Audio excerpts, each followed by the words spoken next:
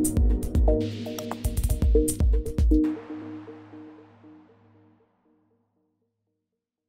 right, Rakhi, great to see you and welcome. Thanks for having me. It's good to have you. And I really appreciate you being on our Leaders Who Care series, where we're trying to show that leaders actually can care and even do better, in business and for community. And, this is just going to be a confirmation of all the good things that your mom said about you. Just trying to, make sure. So can you start us off, by kind of formally introducing yourself and tell us a little bit about you? Absolutely. Well, thank you again for having me on the show. I manage a global team that's responsible for the strategy, implementation, and revenue of the digital sales development function at IBM. So there's a few hundred sellers globally, and they are responsible for deal progression, closure of select deals, engaging with clients, all that good stuff. I've been at IBM for about a year and a half now. I was previously at Microsoft, where I had helped them to build their digital sales team as the chief of staff to the corporate vice president for the inside sales team. So it's one of the first employees on that team, helped hire 2,000 people in under 3 years. So very passionate about building and growing high performing teams. And then I'm also really passionate about diversity and inclusion and advancing women in business in particular. So I have the pleasure of serving as the executive co-chair of the Women at IBM group in New York City, as well as, writing and doing keynote speeches and things on how we can get more women into sales. So really looking forward to sharing some of those topics today and having our discussion. Yeah, me too. Because we got our company launched at the UN with the Decade of Women initiative that we created. Oh, wow. So there's a lot of good stuff I think we can talk about. And I just wish we had talked when you were hiring those 2,000 people, considering a big part of our business is executive search. We'll get to that. One day. I'd love to start with, everybody always talks about the why, and the why is so important, but I'll phrase it a different way is, why do you do what you do? Well, I think it's actually a very timely question because I've been rereading Simon Sinek's books, Start With Why. So I'm sure a lot of people have read it. Anyone who knows Simon Sinek basically knows that he deeply believes that if you lead with the why instead of the what, that's how you really inspire people and build and motivate teams. So having reread that book right now, it's something I've been thinking a lot about lately. But in terms of my why, I think I do what I do because I want to leave everything I touch better than the way that I found it. It's pretty simple. And I want to break barriers for women and other marginalized groups to make it easier for them than it was for me or for the women who came before me. I want to build and grow teams that matter. And I wanted to work at a company whose why aligned with my own personal why. I think, working at IBM, the why for IBM is very simple. It's to be essential, and it's to create technology that changes the world, and also to foster an environment of inclusion where everybody can succeed and be successful. We have a IBM Be Equal campaign, which is really focused on helping to get marginalized groups, advanced in business leadership. So it's a gender equality initiative for everyone, by everyone, regardless of gender. And it's a big part of our company culture. So I'm really proud to be able to lead an environment where my why aligns with the why of the company that I'm working for. And I always encourage people to try to seek that out too. Yeah, I think it's brilliant. And I think, one of the things we always profess too is, if you align your brand with social impact, then you will be able to attract and develop and keep the best people, because they'll be, not to name drop, but I was with Richard Branson at the end of 2019, and we ended up in a conversation about who says they're proud of where they work anymore. Yeah. Proud of where they work anymore. And some people say they like it or this or that, but the word proud doesn't come up as often as it used to. But I think now people are asking the question about, do you really care about the environment? Do you really care about equality or equal opportunity? Do you really care about that to make a decision to join a company? Don't you? Oh, absolutely. I couldn't agree with you more. I think the way people approach their career has changed drastically, even in the past 10 years. Before, a job was a job. Now, people want to work for companies that are making a difference. And if we're spending at least a third of our life working, why wouldn't we want to be working somewhere that has deep meaning and value. And I think millennials in particular care a lot about that societal impact that you just described. I mean, as you can probably tell, I'm a millennial myself, but beyond my own personal opinion, there are a lot of studies out there. Actually, I just recently read the Deloitte Millennial Study, which they do every year. They said 64% of millennials care about making a difference in the workplace. And so, I think tying your company's mission to societal value is a really important way to stay relevant, competitive, to attract the best talent, especially with millennial employees.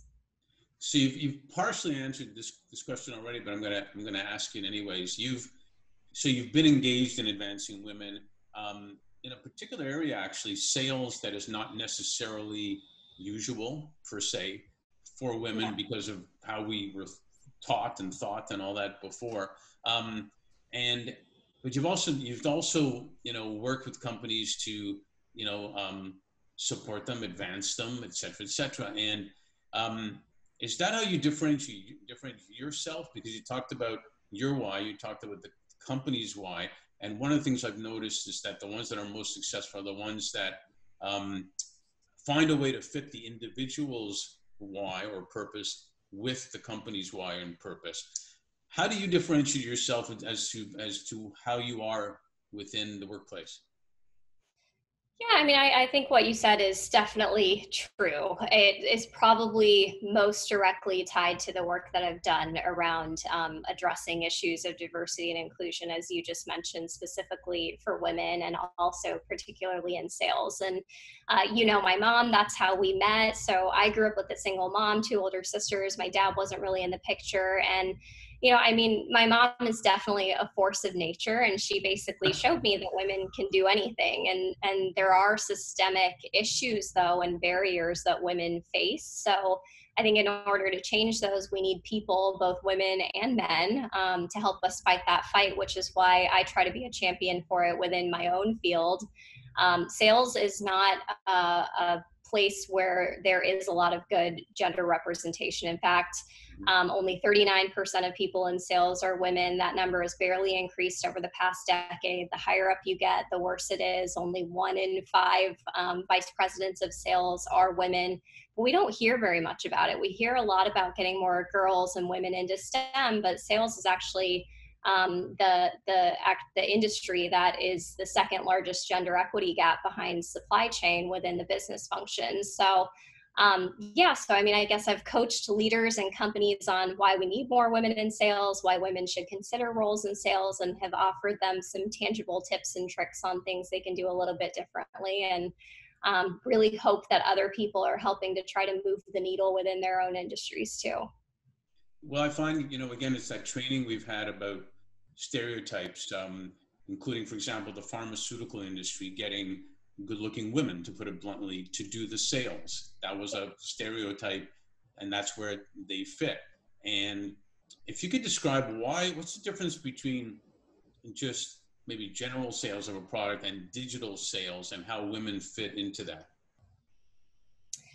Well, so basically, there's typically two different types of sales. So there's field sales, which is kind of your traditional sales environment where people are living in specific places. They have a territory. They're going to meet customers face to face.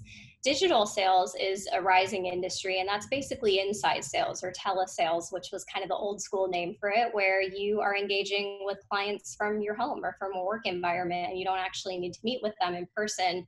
A lot of companies are ramping up their digital sales efforts, not even because of the pandemic, years before, because customer buying preferences have been shifting toward digital engagement. So it's a more cost-effective way to be able to scale and reach a lot of clients at scale who don't necessarily want to meet face-to-face these days, when they can do everything in more of a self-serve environment. So I think because of that, it's actually it's a profession that's giving women a lot of flexibility. Sales in general, regardless if it's field or digital, it gives women a lot of flexibility. You can work from home, you can work at your own hours, you can engage in the way that you want to. And so I always encourage women to consider it as a viable and a worthwhile career path.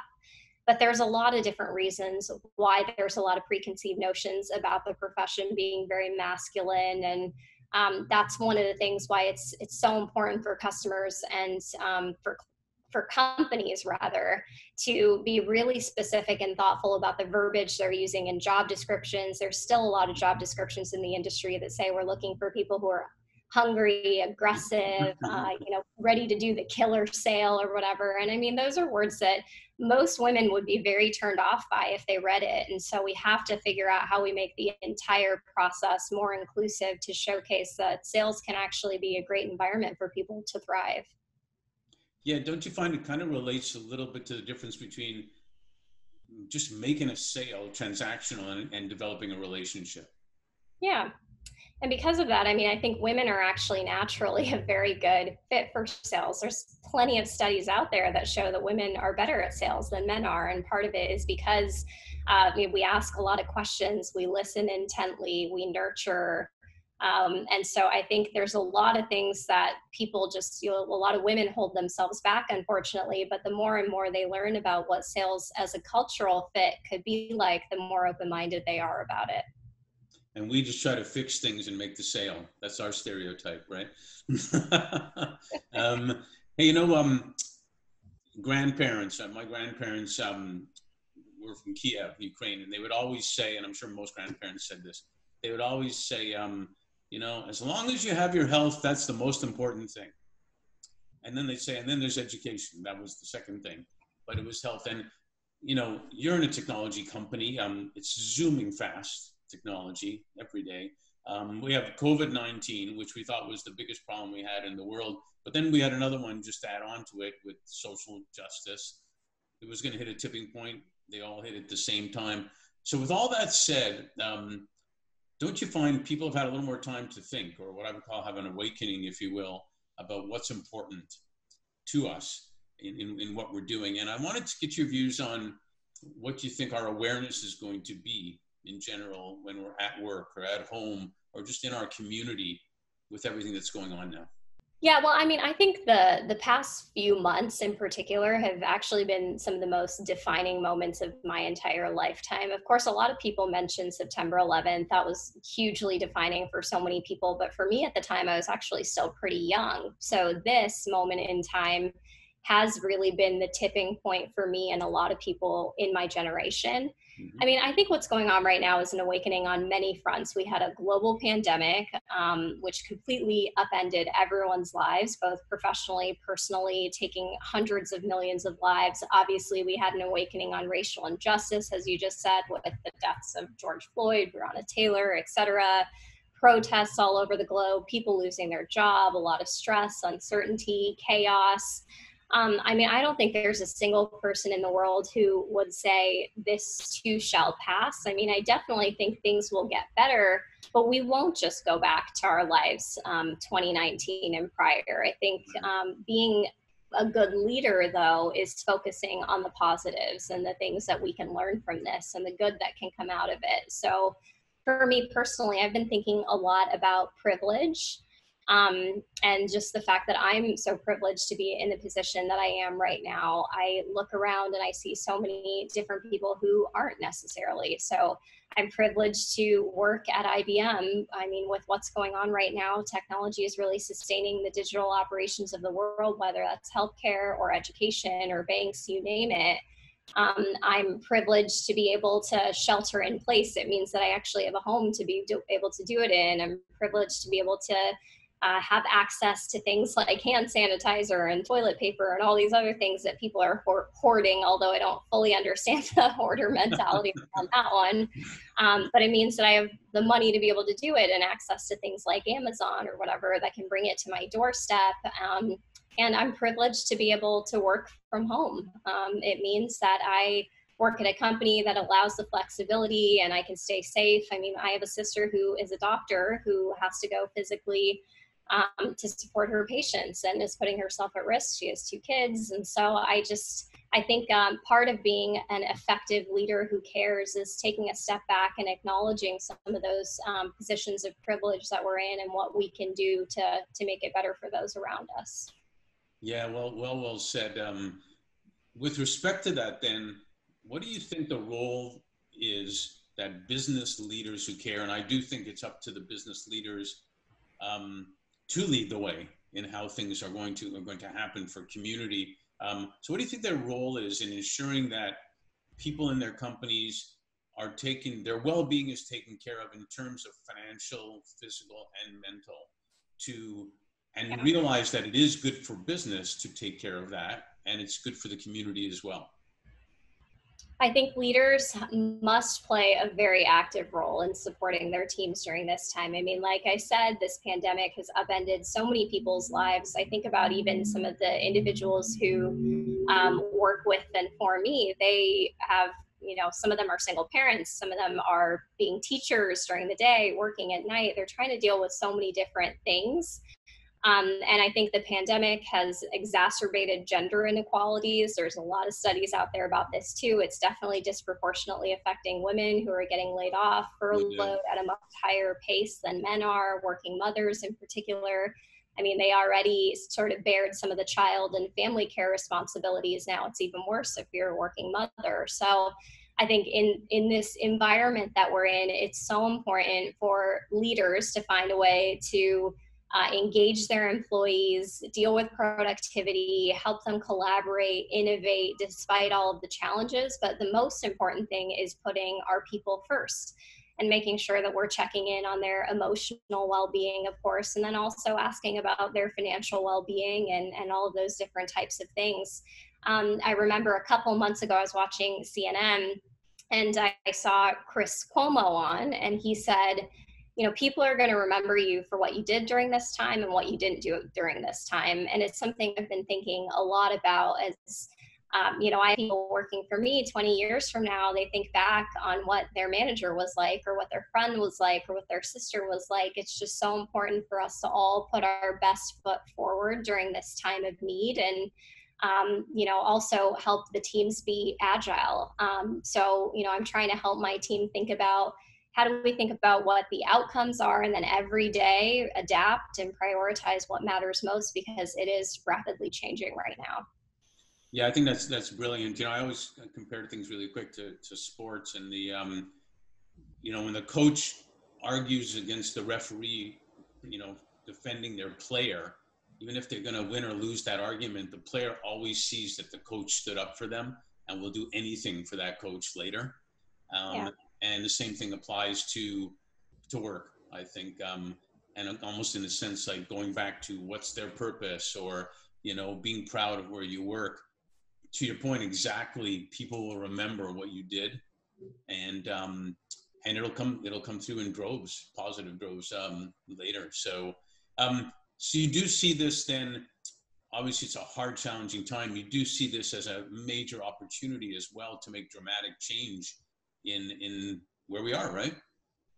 I do. I think the question is, how do we capitalize on this moment in time and turn it into an actual movement, right? Mm-hmm. And so, there's so many learnings that we're having. A lot of businesses have digitally transformed overnight, and we're having to figure out how to operate in a new environment. And there's a lot of cost savings with that too. You look in the news and see how many different companies like Twitter, et cetera, who have said, we're actually going to be working from home forever. Why do we have all these giant corporate real estate leases when we found that we're actually productive working from home and people appreciate the flexibility? So I think we're going to see some big societal differences and changes, and we have to just sort of think about how we want to adapt and what's the goodness that we've gotten from this. And I know a lot of people are struggling, so I don't want to boast my personal experience, but for me, I have been so fortunate over the past 4 months. I feel like in many ways it was sort of a blessing in disguise. I got a chance to spend 4 months in Colorado with my mom. I literally can't remember the last time I had that kind of uninterrupted time with family. It's probably been over a decade. I was sleeping better. I was eating home cooked food. I was exercising. I was working a lot. I still am, but I just feel like I've been able to get a lot of balance in my life. And I know not everybody is in that position. They're a lot more stressed during this time period, but I think everybody has to just sort of adjust and see, how to take advantage of this time to hopefully work on yourselves or maybe even use it as an opportunity to have a pivot, because I've been coaching some people who are thinking about career changes or maybe unfortunately lost their jobs. And I said, maybe this is actually an opportunity for you to think about what really gives you energy. What do you want to do? And how do you want to sit down and prioritize what's important to you? So, like I said, I mean, I think this is going to be a hugely defining moment in a lot of people's lives. Yeah, things happen for a reason, don't they? They sure do. And this could be it. So thank you so much for that. Great insights, great conversation. And I'm noticing we got similar mirrors also, kind of cool in the background. So it's a good chance for us to, mirror off of what each of us said and learn from it. So thank you so much. Thanks for having me.